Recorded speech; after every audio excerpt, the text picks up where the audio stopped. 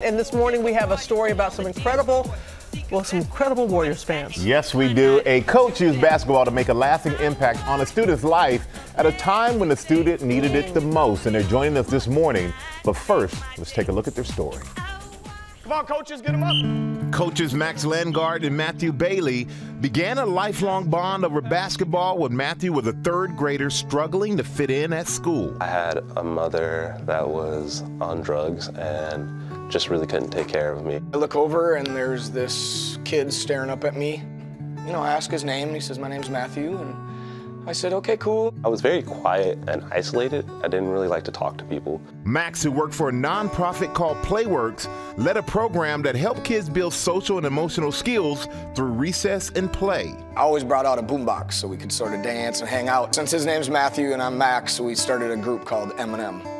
And we would do these little shows.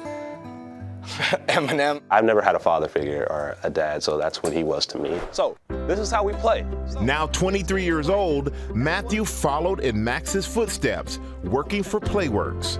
I see a little bit of myself in every single kid, and a lot of these kids come from the same situation I came from. And making a big difference in his students' lives. Some of us were being bullied, but we fought through it with Coach Matthew because he helped us a lot. He's like a father. After all these years, Max and Matthew still thick as thieves, watching NBA games, spending holidays together, and teaching a basketball camp for kids in the Oakland area. He gives me an extra boost and the love that I need. Everything that he feels that I've done for him, he's done for me also. I've never had a brother, and all of a sudden I have one. Just very amazing. Oh, and it is great to have coaches Matthew Bailey and Max Langaard, better known as M&M, to have them with us this morning. Thank you guys for being here. And what an incredible story. And Matthew, we see as an 8-year-old, when you think back to when you were 8 years old, did you imagine that your basketball coach would have such a big meaning on your life?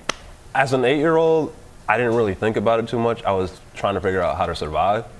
And he brought that sense of stability and safeness to me. And when that happened, then I knew. But just going into the school year, I had no idea. But I'm so happy that I made this connection and made this bond. It's been something that's been a lifetime for me, so yeah. It was really wonderful to watch your emotions as you were watching that piece right there. And we heard you say you learned as much from this young man as he learned from you. Talk more about that. Let's more about that. You know, as a coach and a mentor, you meet these young children and, you know, you don't know who they are, what they are, and you just focus on building a relationship. And so that's all I did. We spent time hanging out at the recess yard, and he started sticking to me. I used to call him my shadow. Follow me around, watching what I do, how to organize equipment, how to interact with others. And then as we built our relationship, then I started seeing myself in him and then learning also from him, because I sort of feel that we're always a kid at heart. And I got to watch him grow and move, and it was really special. We know y'all are big Warriors fans. Yeah. So we have you came all the way in from the land of the Golden State. Yeah. So okay, where are you guys going to watch the game? Wednesday night? Big one. My house. His house. No, you're not. I cook up. No, you're not. No? No, you're not. No. What's that mean? Where at? Oh, your house? No. We got your tickets. We got your tickets, man.